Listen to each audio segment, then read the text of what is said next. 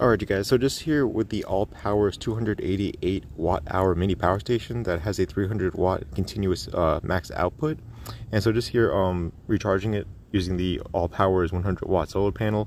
I'm getting full sun exposure on the panel, and I'm using this DC input connection for recharging it.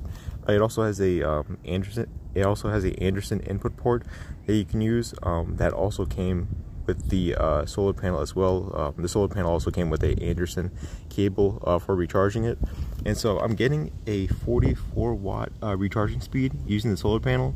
That's pretty good considering that this is a 100 watt solar panel, and I'm getting full sun exposure on the panels as well. It is a clear day, as you can see. And so yeah, I will be doing a review for this power station coming pretty soon. I'm just working on testing it out first, and it seems to be a pretty neat device that's going to be pretty affordable if you're looking